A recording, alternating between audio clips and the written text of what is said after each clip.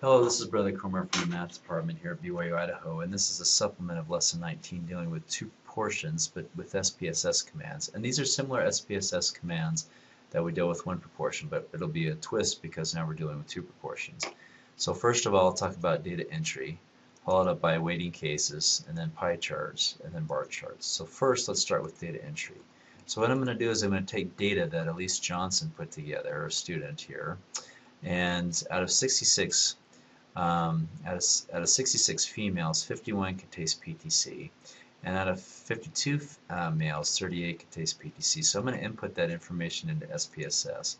So what I'm going to do is I'm going to type in male, male, female. Oops, I can't type in more than 4 characters here. Now why is that? Well, what SPSS does is that whatever string variable you put in first, it's going to assume it's going to be that length. So it's assuming that I have a length of 4 for a string for the string variable. So all I need to do is just increase that width to 6. And then if I go back in here and type in female, it'll work. Okay. And then I just can expand this a little bit so you can see it.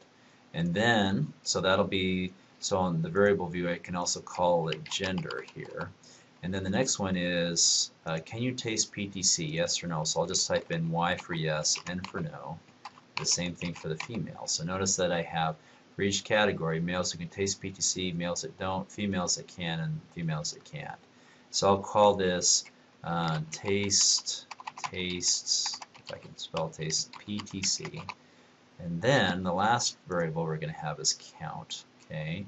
And so count, and let me just go back to this data here. So 51 out of 66 females. So I'm going to type in 51, but I'm not going to type in 66. I'm going to type in those that can't, which is 66 minus 51. So that'll be 15. And then for the males, it'll be the same deal. Well, I'll take 38 that can taste it, but 14 that can't. Okay, and so I'll call this variable count. All right. So now that is the data entry, and that's how we enter our data for the problem, where we have a column for gender, a column for yes and no, and then a column for the count. Okay.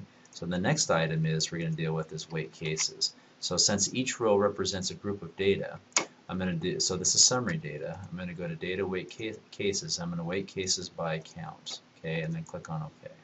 So weight cases by count. And so the next thing that we do after that, so that's step number 2. Step number 3 is let's create a pie chart. Okay, so let's go to analyze, excuse me, not analyze, graphs, legacy dialog. We're going to do a pie chart. Okay, now what we used to do, now what we're going to do is we're going to define slices by the yes/no variable. So taste PTC. What we want to do is we want to create a pie chart, one for each gender. Okay, so what I'm going to do is I'm going to take gender, and you can either put it in the rows box or the rows box or the columns box. If you put it in the rows box, it stacks the graphs or the pie charts one on top of the other. If it's in the columns box, it's side by side. I prefer sticky in the columns box, so that's what I'm going to do here.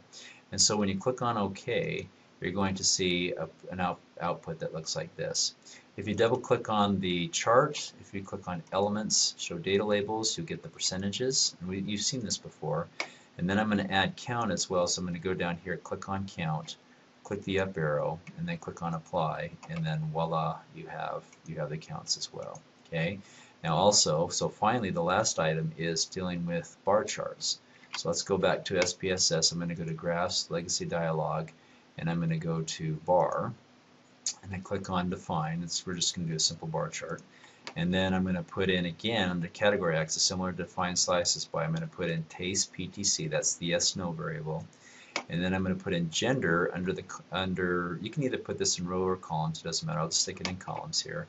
And if I click on OK, I'm going to have two bar charts, two groups, one for female, one for male of 2 bars, so 2 bar charts. And so if I double click in here, and if I do elements, show data labels, now it'll give me the counts here, and then I click on percent, click on my up arrow, click on apply, and then you will get the percentages as well. And so that's how we can create graphs using SPSS for 2 proportions, and that concludes the video.